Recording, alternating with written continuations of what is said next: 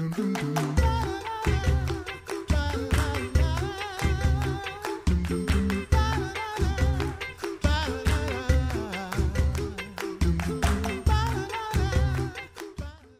listening to The Coffee Hour. I'm Andy Bates. I'm Sarah Gulseth. Thanks to Concordia University, Wisconsin for supporting The Coffee Hour. Find out more about Concordia University, Wisconsin at cuw.edu. Live uncommon. So training for so many things lately certainly has gone virtual. And how do we continue carrying on the things that we've been given, particularly in opportunities to serve in international mission? What are the ways that we've been serving in international mission, our missionaries and volunteers who have been serving in so many ways, particularly with community health evangelism? What is that? Well, we're going to learn more about that today. Joining us today, Sarah Kanoy. She's community health nurse and educator for East Africa, the Lutheran Church Missouri Synod. Sarah, thanks so much for being our guest today. Thanks for having me.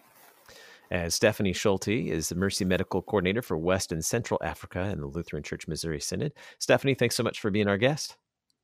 Thank you for having me. And Ann Gonzalez is Manager for Short-Term Mission Training and Engagement with the Lutheran Church Missouri Synod Office of International Mission. Ann, welcome back to the Coffee Hour. Thanks for having me again.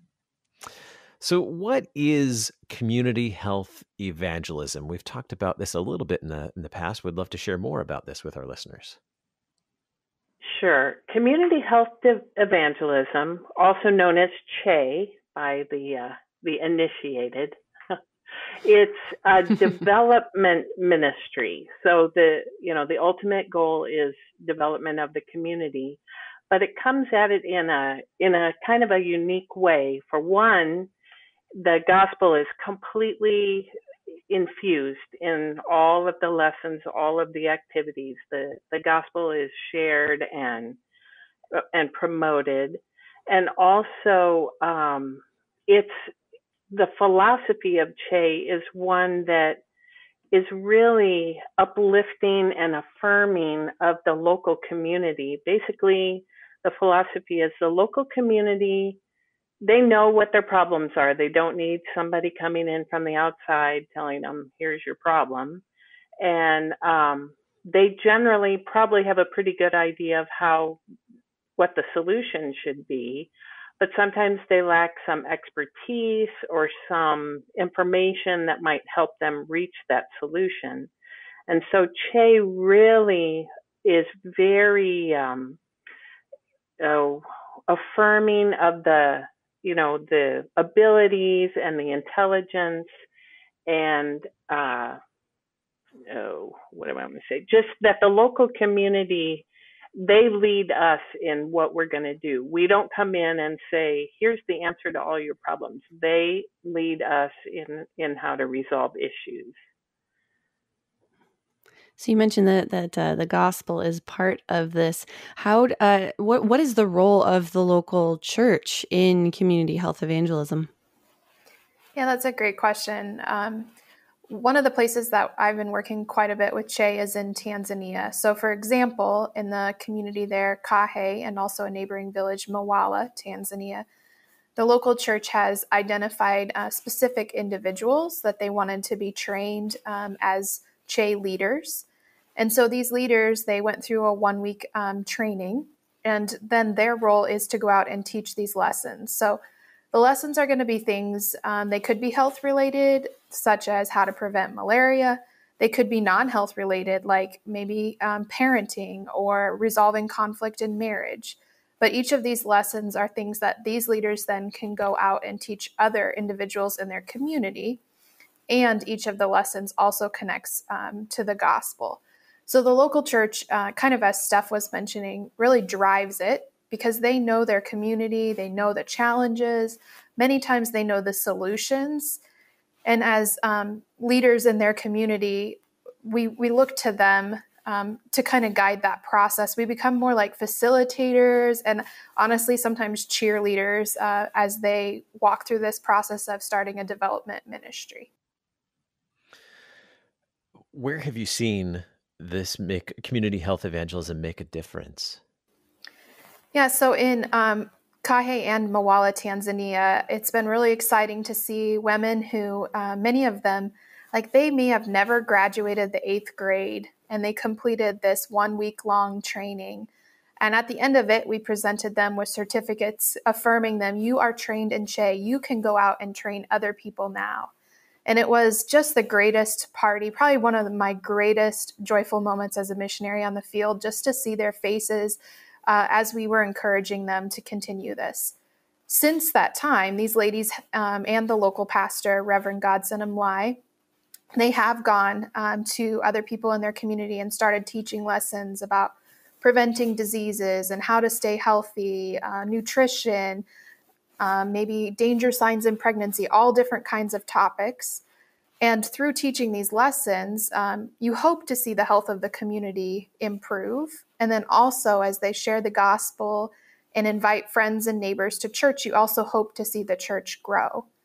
One really great, exciting example to me is that there are I've heard of 20 additional hand washing stations.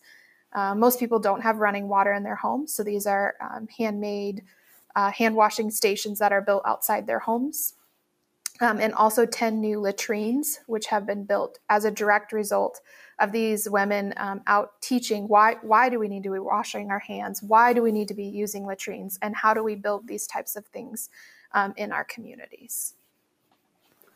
What do you see as opportunities for more places and more ways to do this community health evangelism?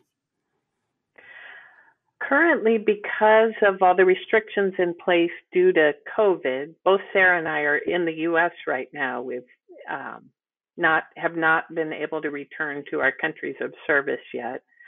So we've been taking advantage of this time to offer first an introduction to Che kind of informational session to missionaries. I think most of the missionaries serving in the Africa region have participated, and several in other regions too.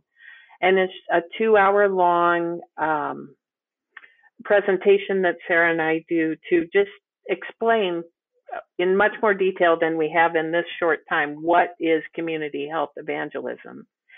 And now that we've done that with several missionaries, we are working on an online week-long training of the trainers session, which is what Sarah and I taught to the women in Kahe, Tanzania. But we're going to try to do this online with other missionaries to get them trained in the Che method. And it's not just the called missionary, but also their wives could be involved in this. It's just an awesome way of looking at things and way of looking at how we can help the communities that we're living in. And then once we're able to travel again, we'll be, we're going to continue our support of the women in Tanzania. We'll continue to lead Che teaching seminars throughout the region of Africa. So we're looking forward to that. But in the meantime, taking advantage of opportunities offered by Zoom and things like that.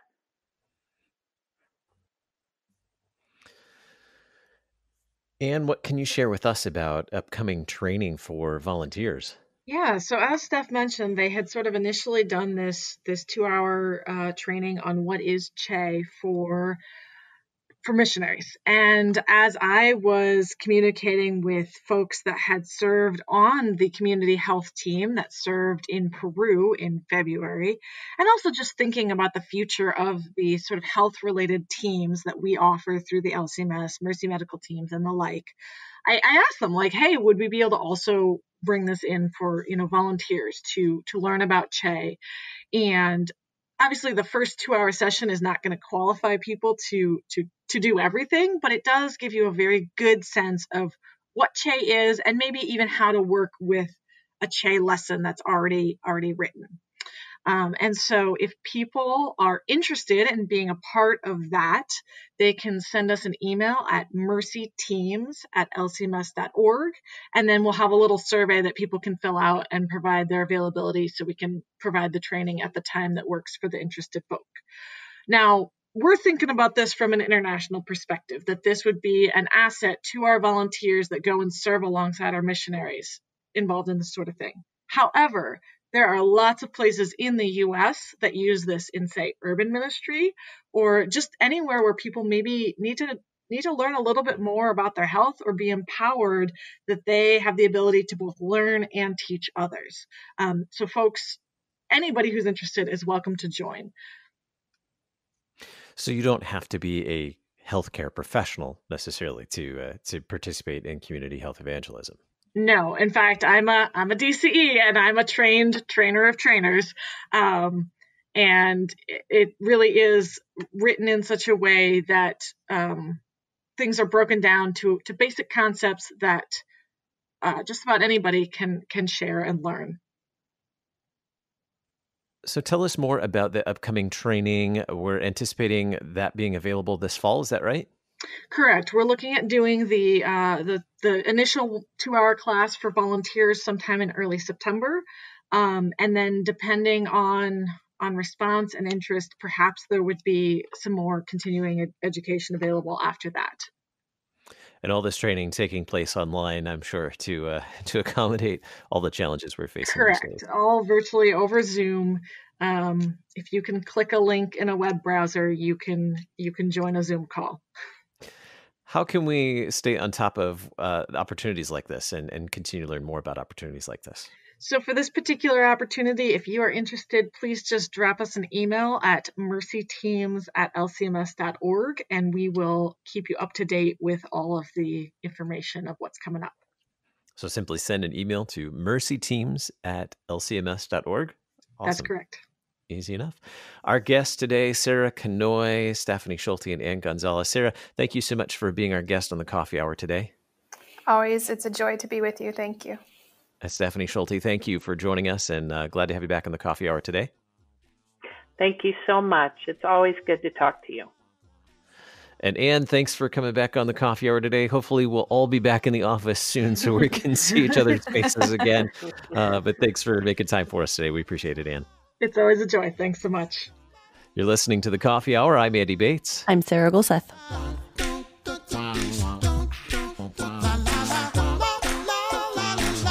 The Coffee Hour with Andy and Sarah is a production of KFUO. To support the Coffee Hour and KFUO Radio, visit KFUO.org. You can also text KFUO to 41444 or send an email to gifts@KFUO.org. And you can call us at 800-844-0524. KFUO. Christ for you, anytime, anywhere.